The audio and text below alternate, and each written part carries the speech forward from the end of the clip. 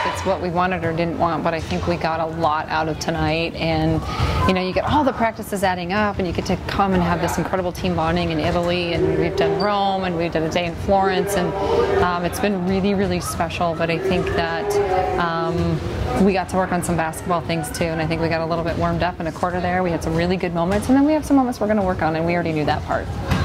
One of the biggest things with these trips is it allows your freshmen to get out there on the floor and play in real game action. Not only did you have them though, but you also had Becca Jonas, who missed all last year. How important is it for them to get this experience? You know, it was really fun to be able to gel as a team, and you know, you're playing with a different set of rules, so it's not even like it's their first game. It's like, it's kind of almost like you're coming out and you're playing a foreign game, and that's what we were doing. But I was really pleased with all four of them. I thought Becca Jonas really came to life there for a few minutes and kind of got back to kind of played through some things, and our freshmen played at a completely different pace. I mean, it's a faster pace over here, so that was fun to be able to see. They all came in, they all did some things.